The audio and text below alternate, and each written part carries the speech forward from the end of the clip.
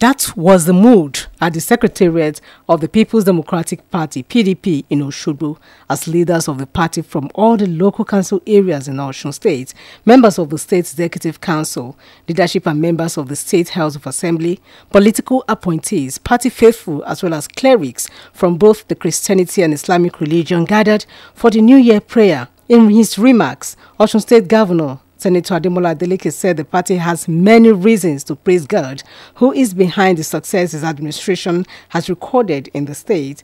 The governor noted that the party met multiple challenges on the ground, ranging from an infrastructure deficit, a huge debt profile, and a collapse in public education, among others, but has been able to navigate through the challenges because of wisdom from God. Our efforts paid off in several areas.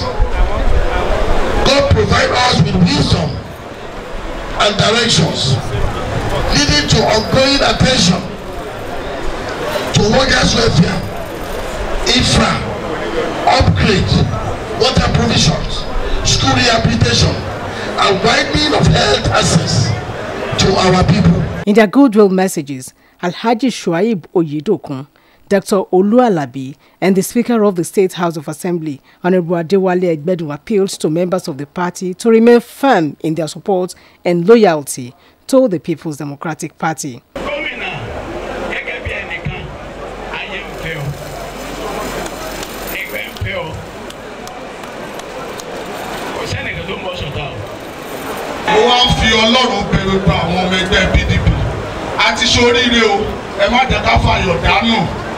Earlier in his opening remarks, the chairman of the PDP in Osun State, Honorable Sunday Bisi, reiterated that the party will not derail from its promises and determination to better the loss of the people, adding that the strength of the PDP lies in the power of God and the support of the people. He urged all political office holders not to abandon the people at the grassroots. My great party under my watch will continue to pursue unity and quality membership drive.